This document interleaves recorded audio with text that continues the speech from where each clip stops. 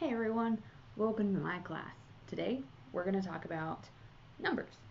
There are lots of different kinds of numbers. There's fractions, there's whole numbers, there's negative decimals, there's negative fractions, and all of those kind of fall into families.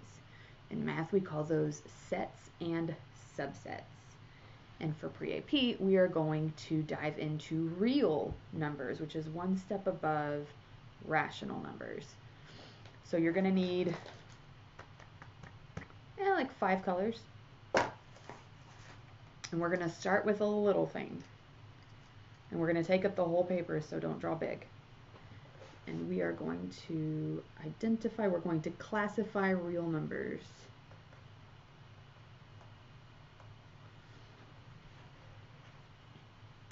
Now, I think of this like when you were little. Like when you were little bitty, you were in kindergarten and your teacher put 4 of those little teddy bear things on your desk and said, hey, count those. How many are there? How did you count them? You would start 1, 2, 3, 4. Because that's how little kids count. That's how we all count. Nobody starts 0, 1, 2, 3, 4. That doesn't make sense. It's not what comes natural.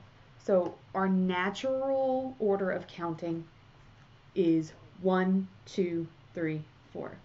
So we're going to draw a little fish.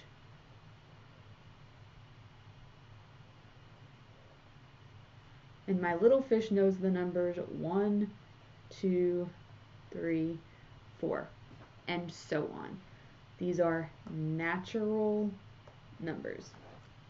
It's how we count naturally.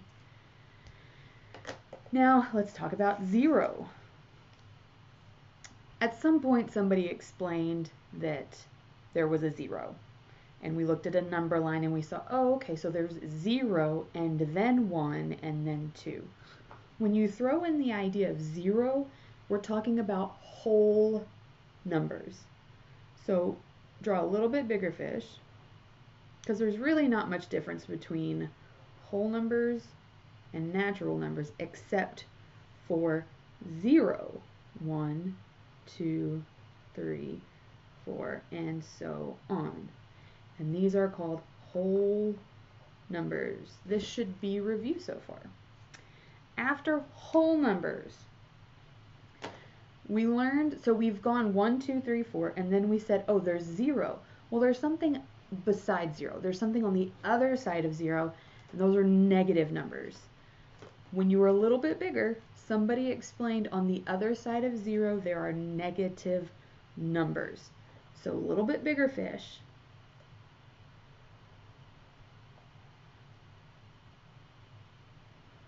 A little bit bigger. And these guys, we have -4, -3, -2, -1, 0, 1, 2, and so on. And this goes forever this way, and it goes forever this way. And these are called integers. In 6th grade, you covered integers. You dealt with the whole numbers in negative form, and you added and you subtracted, you put them on a number line.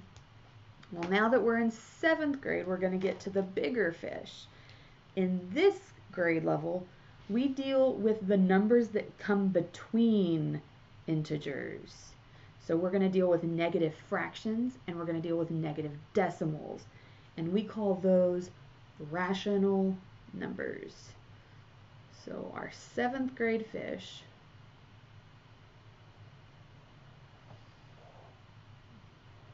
now has -1/2, 1/3, 1.27, -2.43.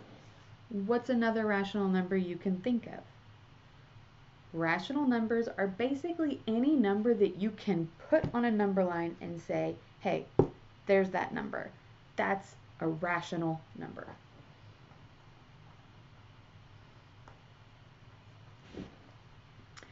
So my rational numbers still have the other little fish inside of them. We didn't forget what we learned in kindergarten. We still remember 1, 2, 3, 4. So if I have a number, let's say, use a different color because I don't want to give it away. If I have the number 7,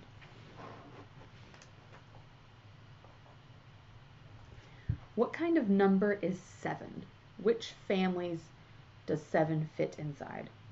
When did you learn the number 7? You were really little. Little kids know the number 7, but the bigger kids still use the number 7.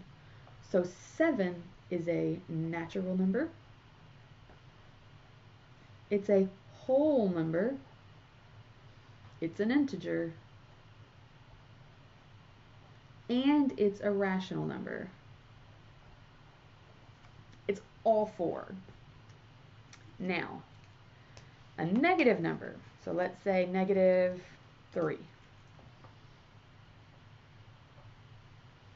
Do little kids know about -3? Probably not. Move this. We learned about negatives when we were in 6th grade, maybe 5th grade. So the integer fish is when we first learned about negatives. So a -3 is an integer, and it's also rational because we still use them in 7th grade. But you wouldn't go to kindergarten and try to explain -3 to a 5-year-old. They'd get really confused. Now, pre-AP, or honors, as we call it now, what's the opposite of real? If we have real numbers, well, why do we have to call them real numbers? Is there something that's not real? Yeah. There are numbers that aren't real. We call those imaginary numbers. And just to give you a peek, imaginary numbers, scooch this down. There's an imaginary number. It's the only one I'm going to tell you about, just so that you know that it does exist.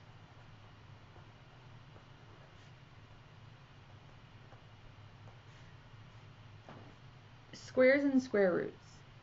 So if you have 1 times 1, it's 1. If you have 2 times 2, it's 4. The square root of 4 is 2.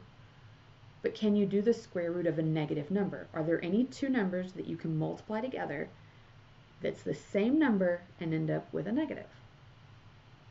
-2 times -2 is +4. So the square root of a negative doesn't exist, but you'll use it in math, and we call that I. It's a little squiggly I. You don't need this. It's just a little peek into high school math for you. But what you do need to know, there's another fish in this sea that 8th grade needs to know. And since y'all are in honors, y'all need to know. There is a jellyfish swimming out in the sea, and we call those irrational. So in 7th grade, we learned rational. In 8th grade, we learn about irrational numbers. I'm going to draw a little jellyfish.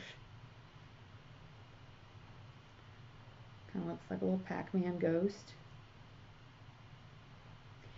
Irrational numbers. Kind of like how jellyfish don't have bones. They're just jelly. It's irrational. Irrational numbers go on forever. They have no ending. They repeat in weird patterns. They're not specific. So numbers that don't have a perfect square. So like 25 has a perfect square. Does 24? Are there two numbers that you can multiply together that are the same number that equal 24? No, because 5 times 5 is 25. 4 times 4 is 16. So there's not a number that we can multiply by itself and get 24. So it's irrational. It doesn't exist. You can't just put it, you can't say it's a number. Another one that we deal with is pi. Pi goes on forever. It never repeats. It has no pattern.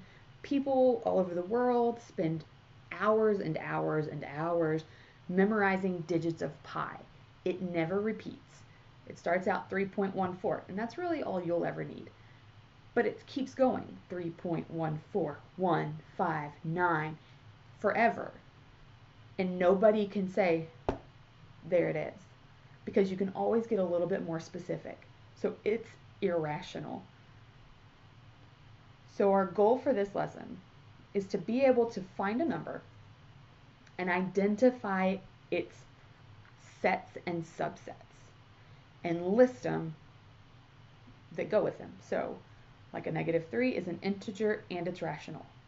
What about 0? 0 is always the tricky one. Is 0 a natural number? No, because we don't start counting and think 0, 1, 2, 3. That's not natural. 0 is a whole number, so it's also an integer, so it's also rational.